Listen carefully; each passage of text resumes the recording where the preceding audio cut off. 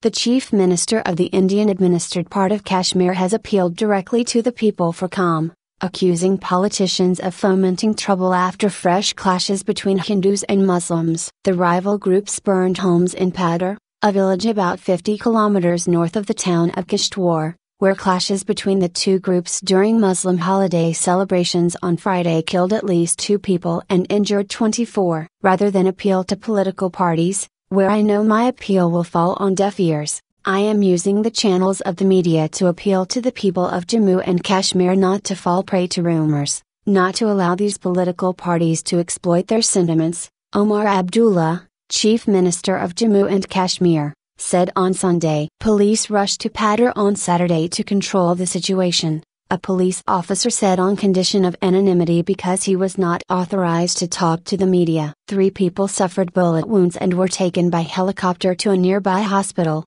the official said. In Kishtwar, government forces fired warning shots on Saturday to enforce a strict curfew and to push angry people back into their homes following Friday's deadly clashes. Scores of shops, vehicles and 2 hotels were set on fire by the mobs on Friday. The rioters also looted guns from a private arms shop in the area. Police said the violence broke out after several hundred Muslims staged a march and shouted slogans demanding freedom from Indian rule. They were then attacked by Hindus who objected to the demonstration, authorities said. Kashmir is divided between India and Pakistan by a heavily militarized, UN-monitored boundary known as the Line of Control. Both countries claim the territory in full. Anti-India feelings run deep in Kashmir, where about a dozen rebel groups have been fighting against Indian rule since 1989. More than 68,000 people, mostly civilians, have been killed. The rebel groups' activities have largely been controlled by Indian troops in recent years,